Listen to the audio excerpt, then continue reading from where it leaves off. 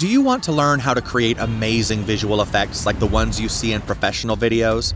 Insert a video or an image inside text. Create this awesome transition and dive into the text. Put a video inside text, inside another video, and a few extra little tricks. Let's jump right in. Once we're inside DaVinci Resolve, we need to place the video clip on an upper video track, and on the track below, we'll place the text. Next, go to the Effects menu. Click on it. Now open the toolbox and look for the section Titles. Inside Titles, choose either Text or Text Plus, it doesn't matter which one. Both work fine. Drag it to the timeline right underneath the video clip and match the duration. Alright, once that's done, disable the upper video track so we can see the text underneath. Just click this icon right here. Now click on the text clip and go to the title section. If you don't see that option, just click on the Inspector menu and all the options will appear.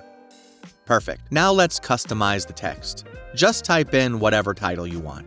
In the font section, you can choose your typeface. Finally, I'm going to scale up the text and adjust it so it covers the whole screen. Nice. Our text is now ready. Time for the final step. Reactivate the video track we disabled earlier and click on the cloud video clip. Now we just need to change the composite mode from normal to foreground. And finally, select the text clip, go to Settings, and change its composite mode from normal to alpha. Click and boom, we've got our video showing through the text. But what if you don't want a black background and prefer to add an image or another video? Easy. Just select both clips and move them up to a higher video track, then place the background clip underneath. See? Told you it was easy. And you know what else is easy? Getting this awesome transition.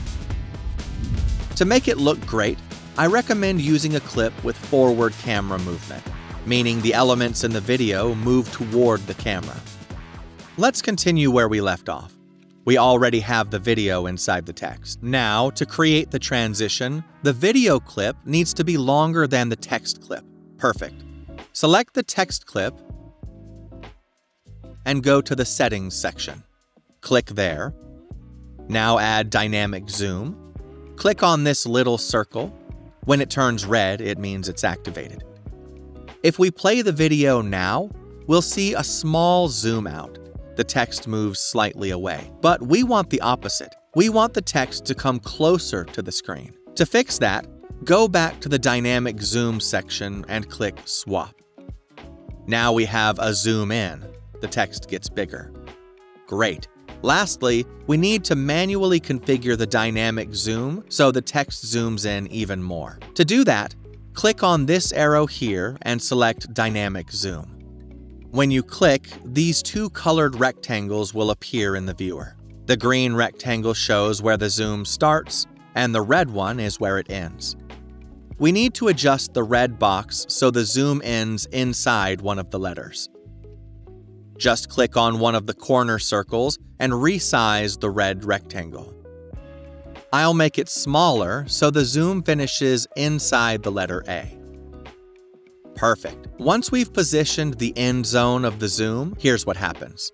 The video starts in the green zone, showing the whole text. Then it zooms in until it reaches the red zone. Alright, let's hit play and see how it looks. Awesome. If you want to tweak the transition speed, just adjust the length of the text clip. Here's my final tip. If you want the transition to feel smoother, try changing the dynamic zoom speed. Instead of using linear, try ease in or ease out. Looks much better, right? And wait, you're gonna love this. If we now add another video underneath, you'll get this epic transition between the two clips. If you want to keep learning, here's a playlist with over 60 free tutorials just like this one, or even better.